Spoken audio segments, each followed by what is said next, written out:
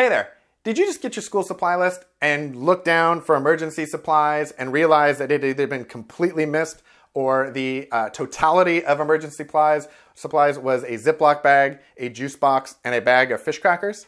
Well, for most of us that are thinking about emergencies, that is not going to cut it. So stay tuned, and I'm going to show you the kit that I made for my kids that they take with them to school, that they take with them to friends' houses, and can be kind of a baseline for you to build your own kit or modify it for your own kids. So stay tuned and check out the video next. Hey everybody, welcome back to Cascadia Dispatch. I'm Casey, and today we are going to talk about a topic that I am really excited about. I get asked about this quite frequently, and the topic is emergency kits for kids. Specifically, as we start to head into the fall, emergency kits for kids to take to school. We're going to talk about why, I'm going to talk about why I put one together, and then also what I put in mine, why I put what I put in it for the kids, how you might want to modify and change it, customize it, and kind of what you might want to think about as you are putting something like this together. So stay tuned, and we are going to jump into it right now. So why did I make an emergency kit for my kids, and why might you want to make an emergency kit for your kids? Well, there are several reasons.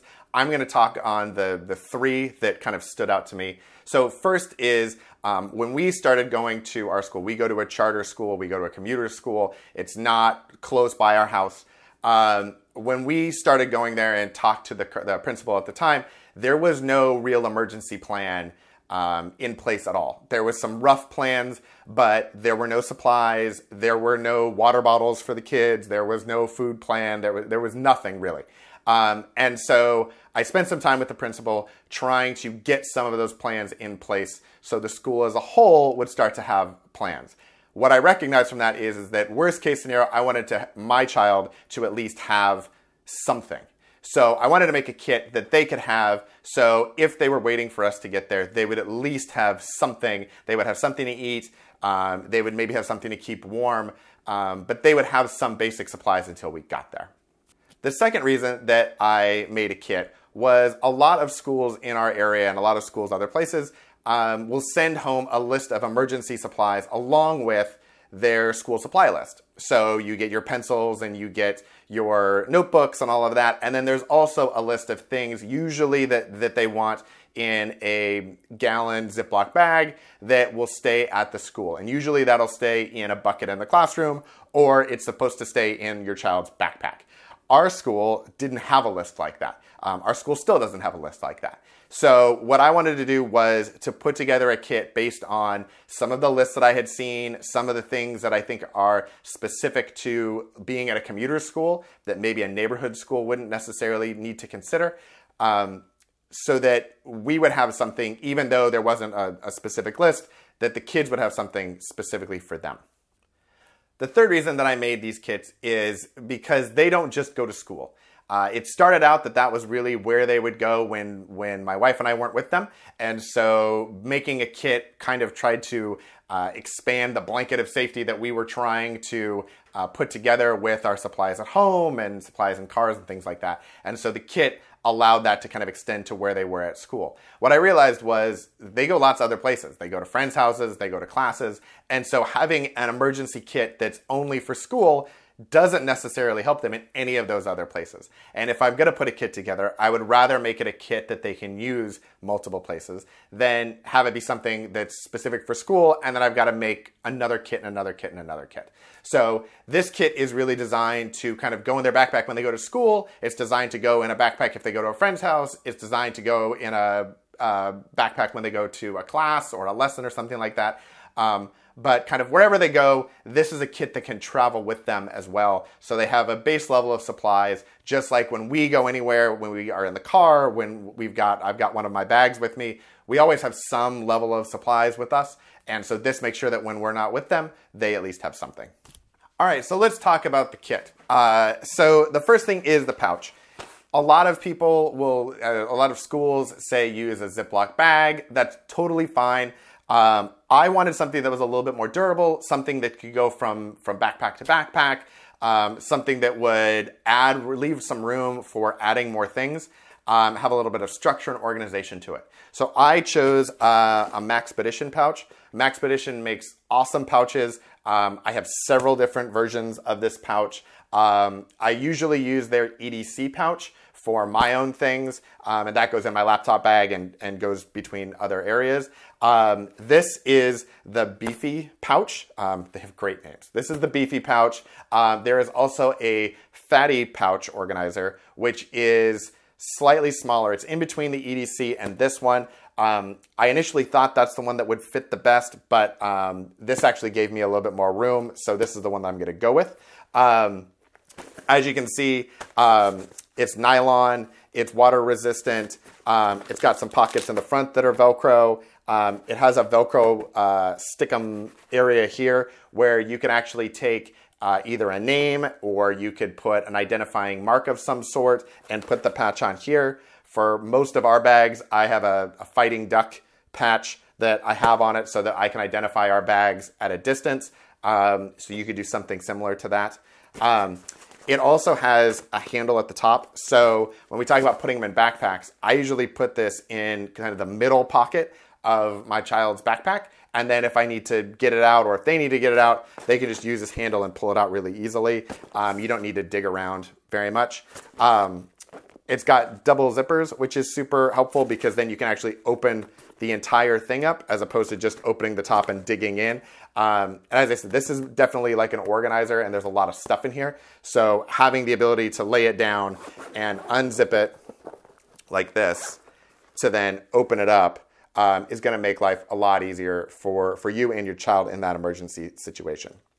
Okay, so let's talk about what's actually inside the pouch. So the first thing that's in the pouch is food.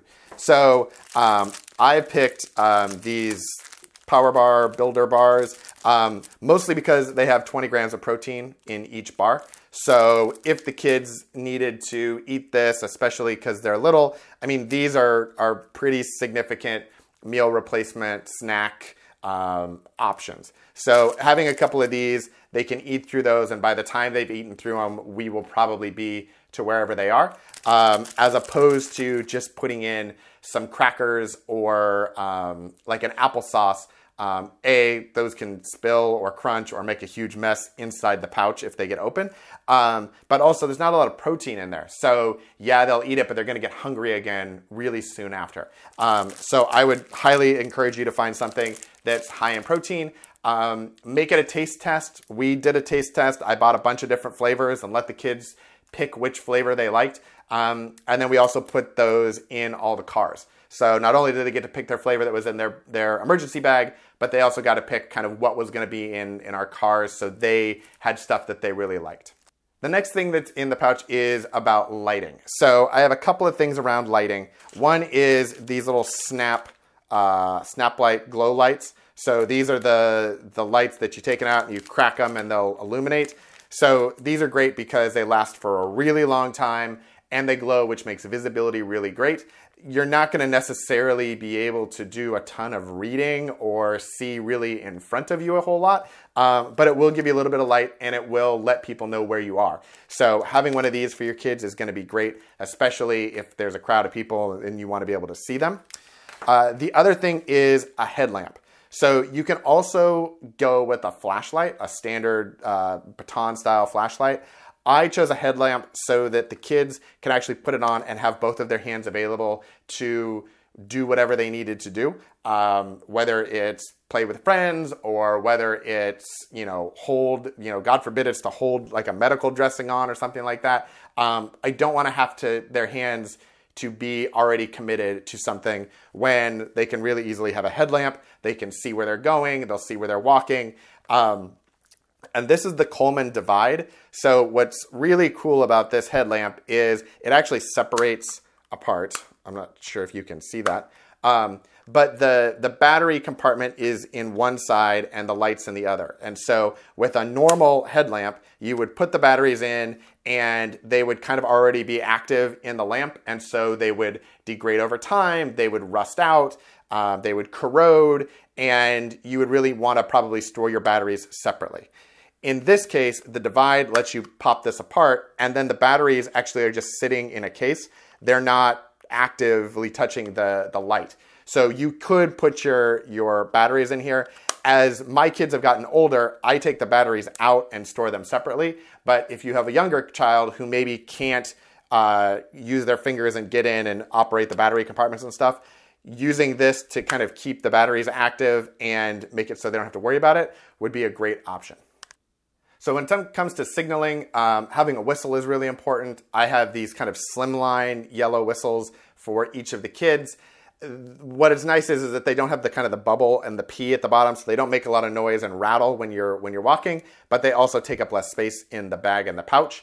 They're bright yellow, so they're going to be easier to see if your child is holding on to them, if they're attached to the pouch, and so they're holding on to it with the pouch, they can see it. But they are super loud. So people will be able to hear this at distance, which if your child is separated or lost or something like that, this will definitely help bring people's attention to where they are. Since we don't really know what the weather is going to be like, I'm including one of these Soul emergency blankets. Again, I have these in a lot of different kits. You may have seen them before in some of the other videos. These are really great because they're a little more durable than your standard Mylar blankets that you might get on Amazon that are super cheap. They're really flimsy and they can tear really easily. This is a little more durable. You could also use this almost like as a tent. You can use it as a blanket. You can use it in a variety of different ways. And for a child, this is meant for an adult. So for a child, you may be able to get 2 kids under this or 3 kids under this, as opposed to a single child with maybe a smaller blanket. It's also great because it's orange and silver. So there's an orange side and a silver side. So the orange side is, again, going to be something that's going to be great for identifying your group or for identifying your child from a signaling perspective, aside from just the standard Mylar that you might see. So these are really great. They're great for rain. They're great for snow. They're great for cold. They're great for shade. So this is just an all-around great option. So I make sure I have this in each of their kits. So from a first aid perspective, there's only a couple things I included in the kit. I don't intend for this to be a first aid kit. Wherever my child is likely has a larger first aid kit that is designed for some sort of a major injury. So I wanted to just have something that would basically make it so that they could take care of the smaller things themselves and not have to go bother the medical tent or whoever's doing triage to take care of a cut or a scrape. So what I included were a couple of just standard size bandages. You can include them. Some of them have like an antibacterial ointment already included in them. Some are just standard. These are just standard because that's what we had. You know, if you want to get the antibacterial ones, that would be great because then your kids wouldn't need something like that to include separately. It's just a bonus for the bandage. And then the other thing I included were these BabyGanic alcohol-free sanitizing wipes. So what's great about this is that they are alcohol-free. So if you have sensitive skin or you just don't like the sting of alcohol, this will do antibacterial and sanitize as well. You can use it for a cut or a scrape, but you could also use it, for example, from a sanitation perspective. If you need to go to the bathroom, there may not be actually like great facilities to go to the bathroom. There might not be, you know, soap and water and things like that. So having something like this to wash your hands with is going to be at least better than nothing. So I included these so they have a couple of options. Also, they come in these little individual packs, so you can get a big bag on Amazon, and you can put a few packages in the kids' kits, you can put a few packs in your backpacks, you can put some in the car and kind of spread that investment out, as opposed to buying something specifically for just this kit. So really, really love these. We live in the Northwest, and for us, rain is always a consideration for more days than it's not. So I included these kid ponchos in each of the bags. So the idea is that if it's really raining hard, they can put this on. It's plastic. It'll protect them and keep them dry from that, and then they can use the blanket, you know, maybe as like a bigger shelter. If they get a rip in the poncho, they can transition to the blanket. But then this becomes kind of their primary waterproofing method, and the blanket becomes more about heat or shade or shelter. So they kind of can use either, but I've told them, you know, ponchos first and then go to the blanket. So a couple last things. So one is Sharpie, having some sort of a pen that they can write with, whether they need to write their name, whether they need to write down an address, whether they need to write down information. Having something that they can write with is going to be really important. I like Sharpies because they can write on anything and it's not going to rub off or wipe off like a ballpoint pen might, or some of the types of inks that are in certain pens might wipe off or run off. Sharpie's going to stay, and it'll write on anything with the felt tip, as opposed to a ballpoint where, depending on the type of paper you have or what you're trying to write on, that may be more difficult. So this is really a must. And then also some cash.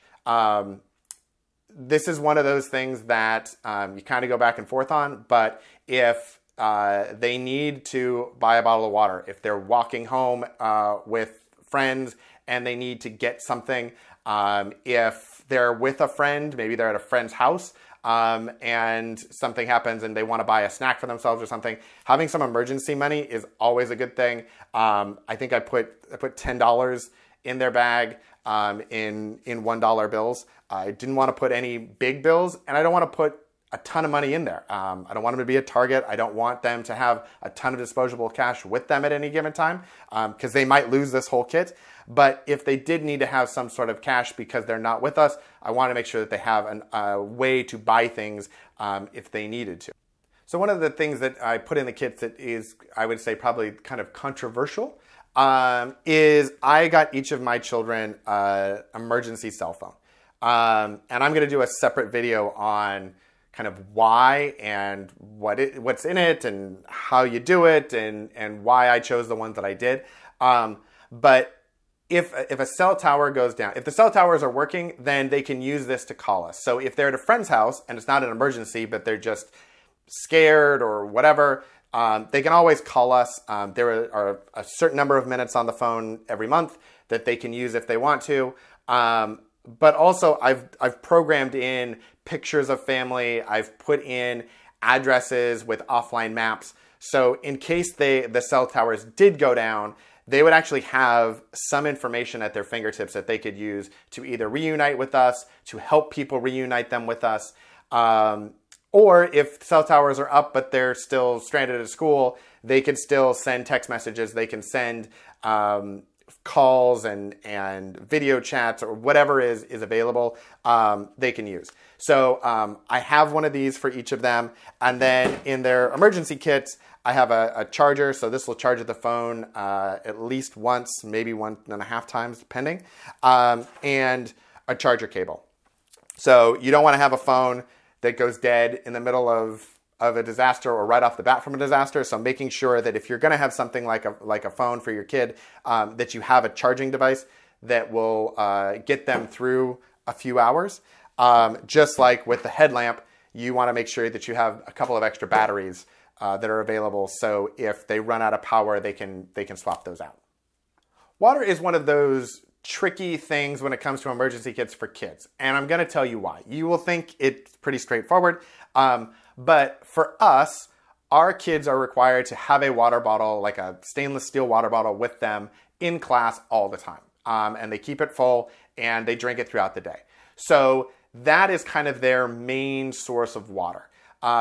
They also now at the school have backup water bottles. So I have not included a water bottle specifically in this kit because that's something that they have a couple of different methods to get while they are while they're waiting for us. But you can always put an extra water bottle in their backpack.